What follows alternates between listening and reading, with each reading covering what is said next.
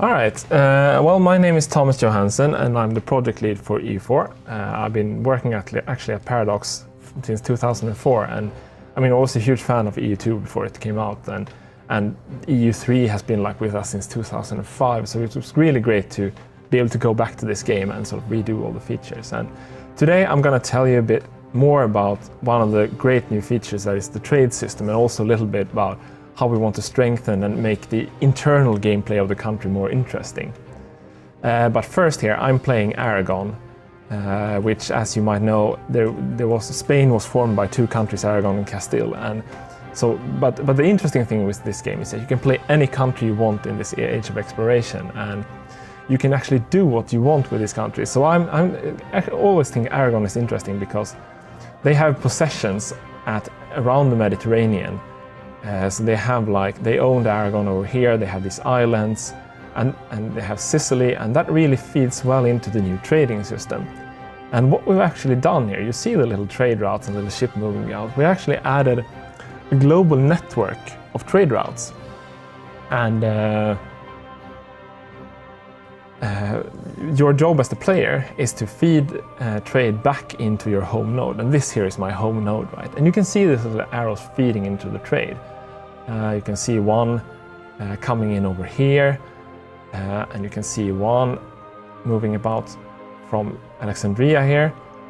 And I do this by I project power, right? I conquer strategic points along the routes. I send my fleets there to patrol it and to strengthen my power. And I can also send my merchants off. And one particular thing with the merchants in this game is that the old game used to have them as a currency, you just pay them off, right? Now they're actually actual characters who are there and working. And now you can see the trade has started to pick up here. You have lots of little ships.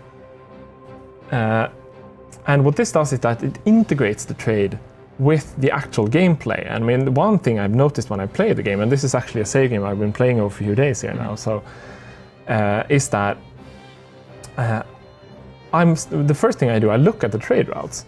I see, okay, where are they going? Who are my competitors? Where is the next strategic point? So I'm gonna try to pick up maybe the boot of Italy here. I'm gonna try to pick up maybe a few islands here so I can beat out the Venetians and sort of get the trade for me.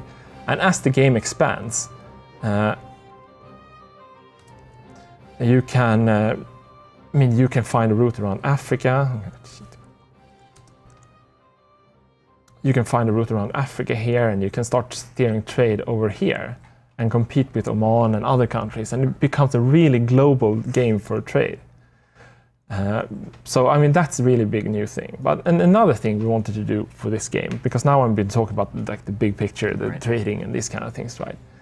We really wanted to strengthen the internal gameplay of the country. You know, you're stuck there, you have your enemies, you know where the trade is, but then you also have internal problems. And I'm going to go into here the rebels and the government screen, where you can see like lots of values that influences how stable your country is. And we used to have, for an expansion, we added rebels with a cause, we call them. And we have lots of different types of rebels. And we actually strengthened this system now, and also made it so that even if you don't have any rebels, you can actually see what kind of potential problems you have in your country. And I've conquered the island of Sardinia, so I have Sardinian naturalists who are, you know, stirring under the surface.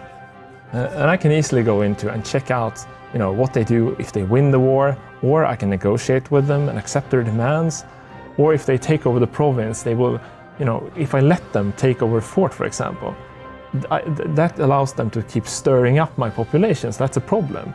And different types of rebels have different goals. I mean, we have the pretenders, who will sort of leave the infrastructure intact and don't do bad things if they take a fort. But if they take the whole country, well, then the aristocracy will put their own guy on the throne. I have to deal with that problem. While the nationalists, they're dangerous straight as they take a province. You can also, I mean, one thing we worked on a lot is that we want the player to have all the information and all the things that needed, because this game is about decisions, right? It's much more about decisions than the old EU3 was. We want the player to have the decisions he wants to make at his fingertips. So for example, here I can boost the stability of my country, and that will generally, and that's done with monarch points. Maybe you heard about that. and all of a sudden you see the rebel drop. Suppose I had religious rebels, right?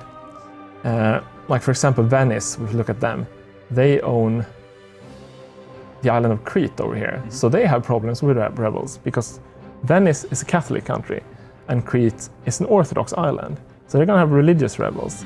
So for them, the rebel scheme will look completely different. They could send a missionary straight off and deal with the problem that way. But as we can see, they've failed to do that, so they're gonna have to invade this island and beat them by force. And I mean, warfare is still great. So I think the trading system is completely gonna change how you look at colonization and exploration and diplomacy and all these parts. And the rebels is really gonna make your own internal country feel much more engaging. And as you grow, you will get these problems. You will get the nationalists, you will get the religious rebels, and if you don't watch it, you will get pretenders who want to take over your throne. And I mean, we're making EU4 much more about the clear strategic decisions, but the consequences of your clear strategic decisions are going to be much more challenging and engaging than they were before.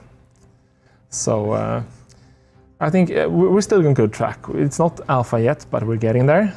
And then we have like 6 to 8 months when we're just going to go through all the stuff. We're going to play around with the system. I mean, we're already playing games in the office and trying to fix all the stuff we're doing. And I think this is going to be like our most awesome games yet.